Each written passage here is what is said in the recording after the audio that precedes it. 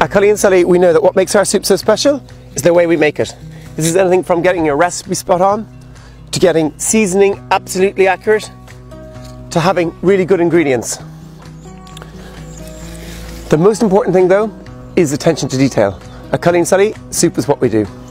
Hey guys, back here now in the kitchen, and I just want to talk a little bit more about herbs. We've got lots of little herbs here, ones that we use in our soup quite a bit.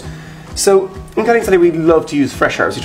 We use fresh herbs pretty much everywhere. Today I'm just going to talk through some of the herbs that we use in our soups. So this is our pea and minty soup. So as you can see, we shout out the herb. The great thing about mint is you just plant it in not sunny areas. Great little herb for Ireland. Beside that we've got rosemary. Definitely have this in the garden. This is coriander here. Coriander is in our honey carrot and coriander soup. Totally delicious. Basil, our tomato and basil soup. This you do grow indoors, only indoors really, or in a glass house. And here finally we have parsley. We all know parsley. It's in just about every Irish dish really. It's kind of, it grows away. It does die back in the winter time, but a fantastic herb to just have growing indoors, outdoors. Just have it there for to put in everything.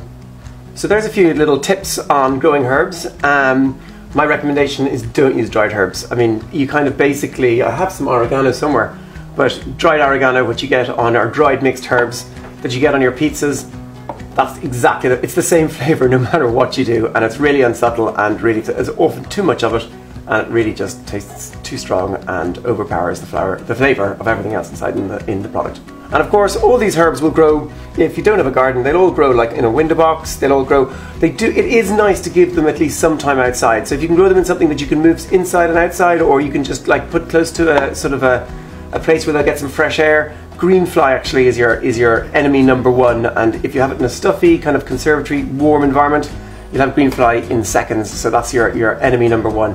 But listen, start again. They don't take long to come back if they get beaten up by green fly, or if you forget to water them.